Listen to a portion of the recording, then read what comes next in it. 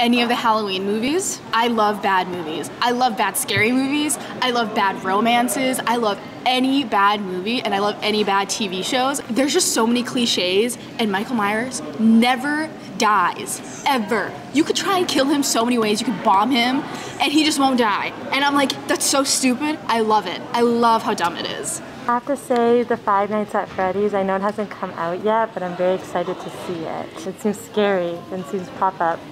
For me, Quiet Place is my favorite movie, mainly because how different it is compared to other movies. It was very a fun experience, considering there's a lot of suspense, considering it's a very quiet movie compared to the most jump scares and everything.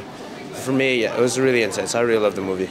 It's more of a Halloween movie, but The Nightmare Before Christmas, I used to watch it with my family every night on October 1st, so it's just a bit of a tradition for me, and it's a very comfortable movie to watch. Paranormal Activity. I think that like one scene where the drawers and stuff open when she's alone in her kitchen, I think like I've always had kind of a fear of being alone at home and something like that happening, so I would say that, yeah. Coraline. I think it's really nostalgic. I really like the art style of it. Something about stop motion. It just feels so like personal. The Conjuring. I like the jump scares in it.